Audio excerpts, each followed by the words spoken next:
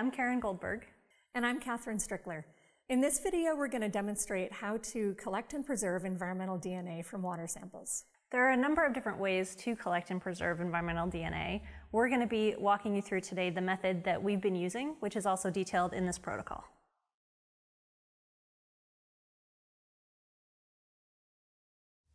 In this section, we're going to talk about how to collect eDNA from the environment with water samples without getting any DNA that you may have carried from another site into the sample that you're trying to collect.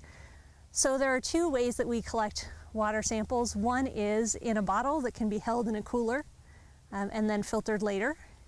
And the other one is in a temporary container like a Whirlpack that I'll be showing next that you filter on site. So this is the grab bottle option. You always want to pre-label your grab bottle because once it gets wet, it's pretty hard to get that Sharpie to stick.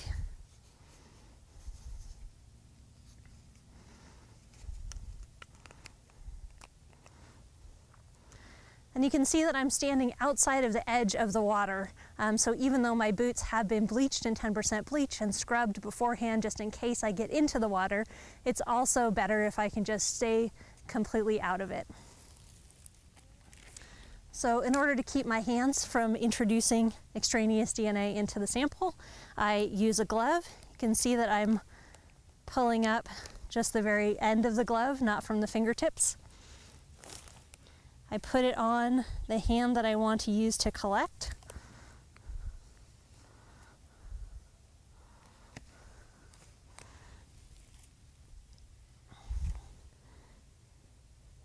Take the cap off the bottle without touching it.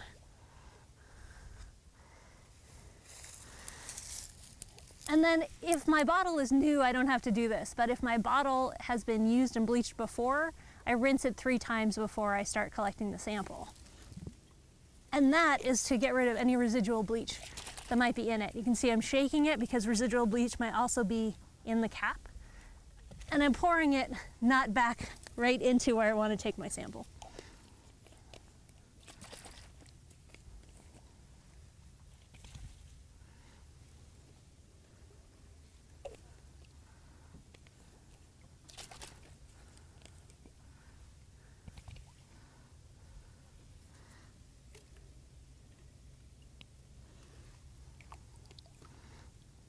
Sometimes when you take a sample, you can get a little bit of duckweed and other things in there. That's not a problem. It'll just come out when we filter.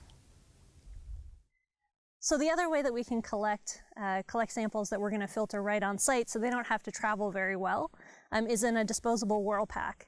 Now these things come clean and sealed, so we don't have to worry about bleaching them and reusing them. So in order to use this Whirlpack, we just tear off the top. Open it up.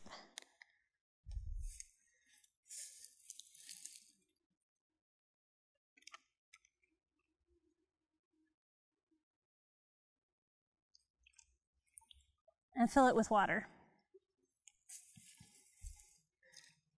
This is more water than I need, so I can squeeze it out a little bit in order to be able to roll this down 1, 2, 3 times, fold it over, and then I'll just place it in the shade or in a cooler until I can get to filtering it.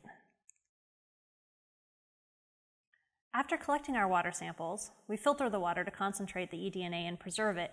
The protocol and equipment we use are designed to make it easy to filter samples in the field, but you can also bring your grab sample back to a field house or a lab like we're showing here today. So Kath is starting by putting together the filtration equipment. We use a vacuum filtration system run by this vacuum pump. So the filters that we use come sterile in a filter cup. And so the filter is at the bottom of this, and if your filter cup doesn't come with a cap like ours does, you have to be careful not to touch the inside of the filter cup as you're handling it. So while the samples are filtering, Kath is setting up so that the forceps that we'll use to handle the filter can become DNA free by soaking in 50% bleach. So the next step is to get the grab sample out of the cooler where it's been on ice to prevent degradation while we're traveling from the field site and getting ready to filter. Then Kath is shaking the bottle to make sure that any DNA that might be adhered to the sides or collected on the bottom has come off, and then pouring it into the filter cup for filtration. Now you can see that this can all be done barehanded because nothing is touching what will become part of the sample. It's just the water in the cup and in the grab bottle. So after pouring water in the cup, you engage that vacuum pump. These pumps are available at auto parts stores as part of brake bleeding kits for about $40. Now the water usually goes fairly fast through that filter as long as it's clear, like from clear mountain streams. There are sites that have very small particles that clog filters, and if you're working in some of these systems with a lot of small particles, you may want to move to a larger pore size filter like 5 microns. This is a 0.45 micron filter, which is what we typically use. The sides of the filter cup have gradations on them, so you can see exactly how much volume you're putting through that filter. We typically use 250 milliliters, or for streams, 1 liter. And what you're looking at here is a 250 milliliter filter cup. This is the Nalgene 0.45 cellulose nitrate filter.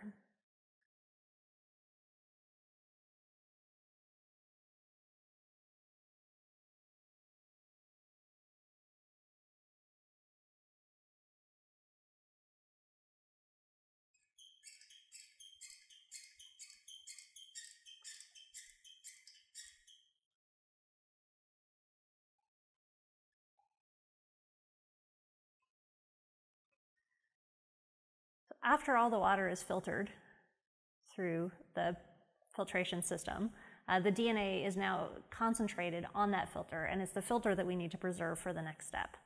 So you let all the water come through the filter, try to get that filter as dry as possible. And then the method we're going to show you today uses ethanol to preserve that filter. You can also dry the filter with silica beads and preserve the DNA that way. So the next thing to do is to pull off that filter cup without tearing the filter, and then get ready to rinse the forceps that have been soaking in the bleach water. So it's very important to get all the bleach off of the forceps before touching the filter so that you don't destroy any of the DNA on the sample that you're collecting.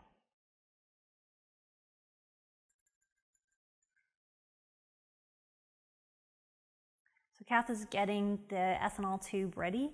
These tubes have 95% ethanol in them, about a milliliter, and these are 2 milliliter Sarstat tubes, which is what we recommend because they don't leak. So Kath has gotten everything else ready before putting on this glove, because once she puts on the glove, she can't touch anything else with that hand except for the filter itself. So if you find that you've put your glove on too early, you need to switch it out before touching the filter. The next step is to just fold the filter up so that it fits in the tube, which we do with a combination of forceps and gloved hands.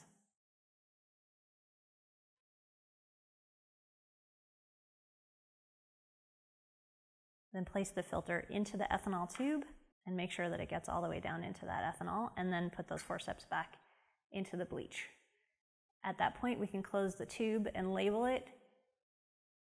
And it doesn't matter at this point what we're touching with the gloved hand because we're done using that glove for handling the filter.